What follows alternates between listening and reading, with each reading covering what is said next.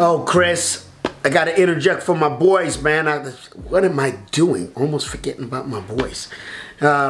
So, for my sons out there raising my grandbabies, boys, I'm so proud of you.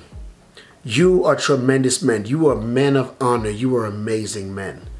And I just want to take a moment to let you guys know that Dad's very proud of you.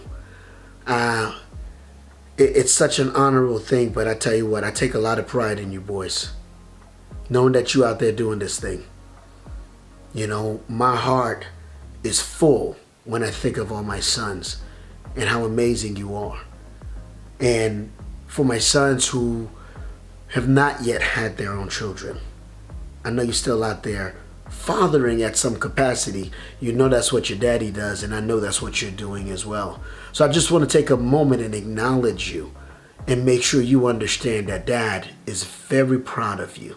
What you're doing is amazing, and what you're doing is priceless. Keep doing this thing. We're going to keep working this thing out. I love you.